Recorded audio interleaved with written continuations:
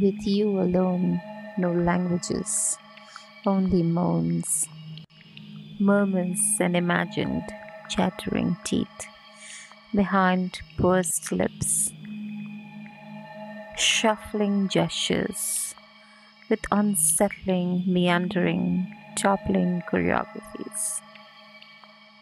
I face an elliptical narrative that compels me to make accidental connections.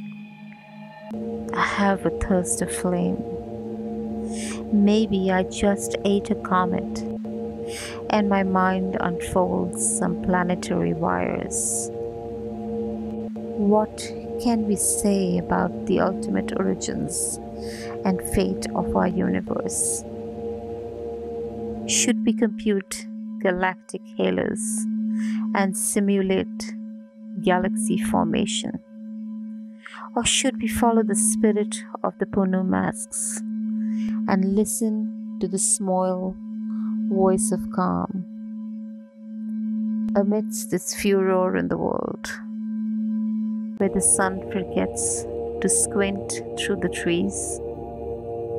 Inaudible vowels drop from my lips, spaces and landscapes intertwine, and I must return home to finish my paper on the future of narrative in cyberspace.